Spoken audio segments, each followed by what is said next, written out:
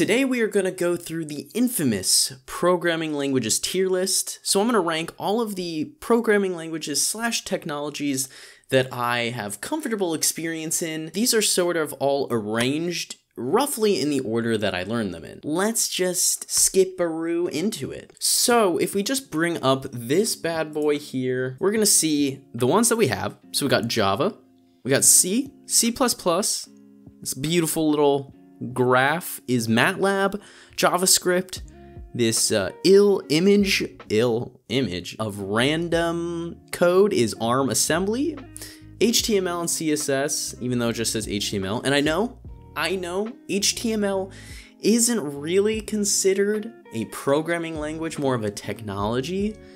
Like, even though the acronym is literally hypertext markup language, but a lot of people complain that it's not a language, so just want to say that, but I thought it would be useful to include. SQL, which again is also not really a programming language, but I thought it would be useful to include also.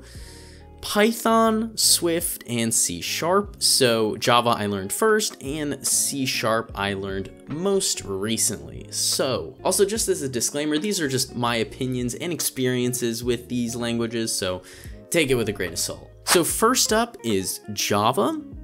So Java is usually among the first programming languages people learn, either that or Python, because it's a pretty good introduction to object-oriented programming and, classical programming principles and paradigms. It's also taught for the AP Computer Science A exam, which I took in high school, so that's where I first learned it. It isn't amazing, but I think it's like a solid mid-tier language, so I think that's a solid B tier, honestly. I think that's a solid B tier. Now, so C is usually the most common second language people learn if you're a computer science major, and that's because it's like Java, is a C-style language, obviously, but it just has less and more frustrating than Java, sort of. Honestly, I found it just a lot more confusing and difficult to deal with compared to Java. I didn't love it, and honestly, I think one of the hardest classes I've ever had in college was primarily, all of our programming assignments were primarily in C. I'm gonna have to go with, and also the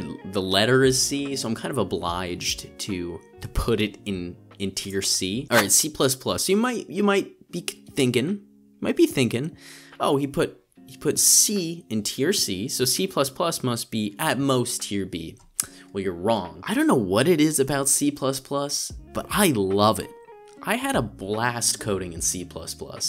And also, one of my most favorite computer science classes in college, which was CSE 101, which I think was Advanced Data Structures. That was all written in C++, and I don't know why, but whenever I was writing code in C++, it's not like the easiest or like the fewest lines of code, but it felt like the most rewarding language to code in. And for a decent amount of time, when I was doing like internship interviews, like technical interviews, or like online assessments, C++ was always my go-to language. I don't know why, probably not a smart idea. Python's usually a better idea because it takes less lines of code, but honestly, I still do love C++, so I have a lot of positive association with it, so that's solid S tier. Now Matlab, oh Matlab. So Matlab isn't a super popular programming language, but since my major was math and computer science in college, Matlab is used a lot for a lot of, intense math computations, and it makes doing math programmatically really easy. So in that sense, it's a good programming language, but it's also just annoying. Like, it's just so annoying to deal with. A lot of the syntax just doesn't make sense, and like the built-in Matlab IDE is just like super confusing to use. It's just very non-intuitive, but it's very, very powerful. But if I look at Matlab, compare it to all of the other languages on this list, I honestly liked it the least out of all of these, so it's gotta be a D. It's gotta be D tier, unfortunately. Fortunately, I gotta Gotta throw that bad boy there. So the first time I used JavaScript, I think was during my Northrop Grumman internship partially, and I generally liked it. I thought it was a well-written language, and it was easier to understand than say like C or Matlab, but I didn't think it was like crazy special in the way that made me hate it or love it. So again, I think it's close to Java in terms of how much I actually like it, and also it's a just-in-time compiled language, which means there's no compile time for those not familiar compared to like other languages on this list, and that's also super helpful for web dev stuff. But I think since it's sort of like a mid-tier, in my opinion, that's gonna go solid B, right next to its big brother Java. Now this bad boy is ARM assembly. So for those not familiar, assembly is a very low level language. It's about like manipulating registries and stuff like that. So I would never want to code a serious program in assembly because that would just be absolutely insane.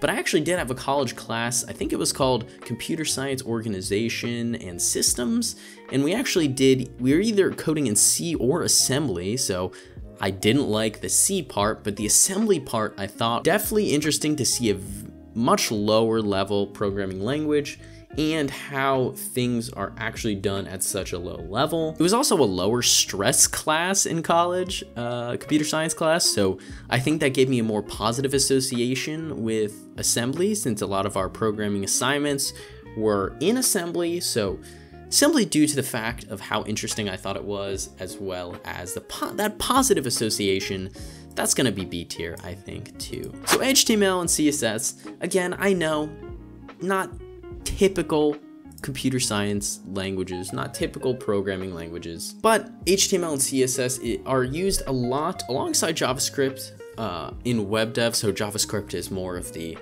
programming language of web dev.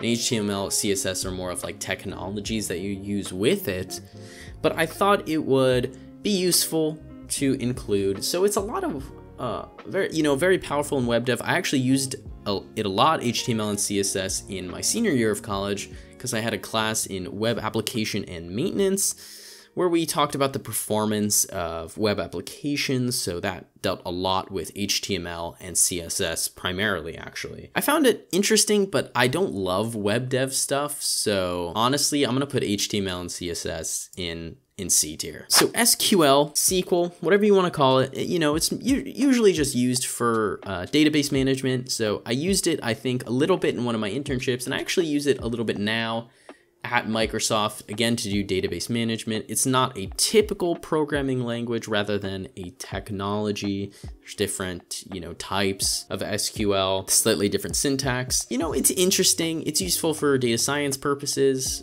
I know if you're a data science major, you use SQL quite a lot alongside Python. But again, it's not like it doesn't make me super interested in it, but I think it's about on the same tier as HTML and CSS, honestly. So that's gonna be C tier. Oh, now Python. So if you're familiar with this channel, you'll probably know my affection towards Python. I think it's an awesome and fun programming language, but in like a different way compared to C++. Python, you can almost do everything in way fewer lines of code than you would in C++. It's super fun to mess around with side projects when you don't have to really stress or worry about performance. If you're planning on min-maxing performance, you might see a slight performance dip compared to a compiled language, but nevertheless, I love Python. I think it's a great language. It's one of my favorites.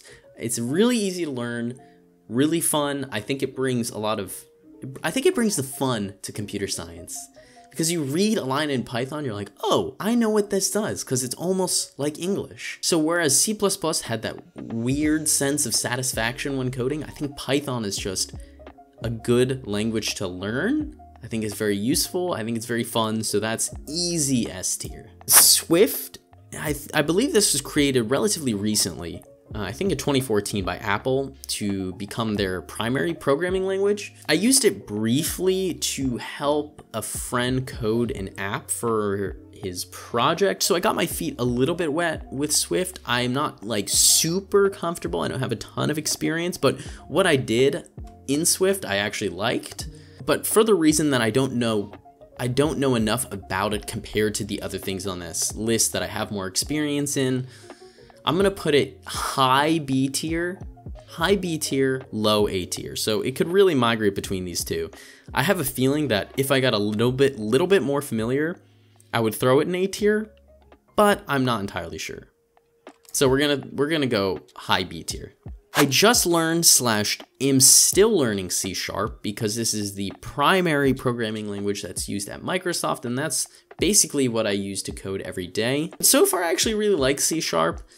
It has that sort of weird sense of satisfaction that you get with coding like I did in C++. So I really do like it for that aspect of it. So there's some pretty cool and powerful things you can do with it, like asynchronous programming, which I haven't done in any other programming language, which basically just means that you can have like one piece of code start executing while code below can continue to execute, which is really cool. And it's so like you don't have to have certain blocking, like code that blocks other things from running. And that also can tie into multi-threading. So you can do a lot of really powerful stuff and cool stuff with that.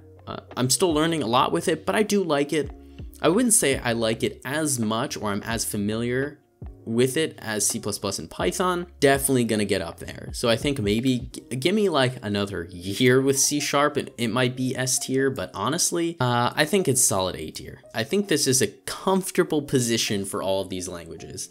And also you kind of see that like normal distribution, right? Honestly, what do you guys think of this tier list? Also in the comments, feel free to put your tier list of whatever you would rank these languages, as well as feel free to add other languages that you know or other technologies that you know. If you guys want to make a tier list, this is on tierlists.com. Thank you guys so much for watching this video.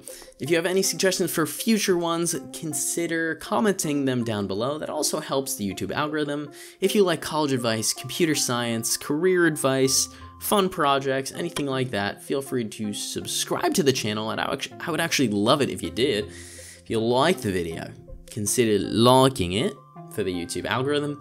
You can always count on bad British accents from your boy. I also want to plug my last video, my 1,000 subscriber special. We did some very cool computer vision with OpenCV, TensorFlow, and Microsoft's custom vision tool. So if you are interested in any of those things, consider checking that out. And hopefully guys, I'll see you in a future video. Bye bye.